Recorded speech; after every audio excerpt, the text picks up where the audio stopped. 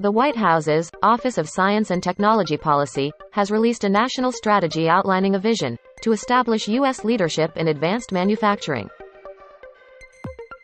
President Biden signed an executive order on Friday to improve safeguards for U.S. signals intelligence activities and implement the country's commitments under the European Union-U.S. data privacy framework.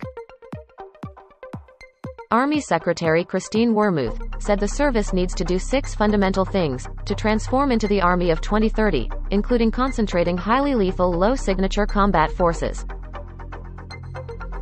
The Department of Veterans Affairs has partnered with the General Services Administration to procure 140 solar-powered electric vehicle charging stations at 34 locations across the U.S. The State Department has announced a new initiative between the U.S. and the U.K. governments to strengthen cooperation on data transfer and technology development. Cybersecurity should be integrated into the early stages of clean energy deployment to avoid vulnerability of electric power grid operations in the future. DARPA will work with BAT-L, Lawrence Livermore National Laboratory, and San Diego State University on a 3-phase research project to explore bioengineering methods for separating and purifying rare earth elements.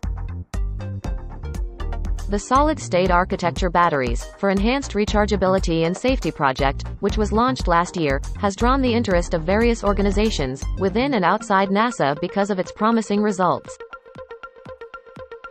Join Potomac Officers Club's Cybersecurity and Infrastructure Security Forum on October 13, 2022. Visit potomacofficersclub.com/events.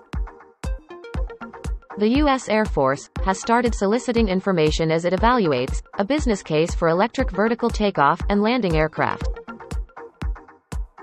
The tandem of AM General and defense contractor Iveco Defense Vehicle has made a bid in response to a request for prototype proposal as part of an U.S. Army initiative.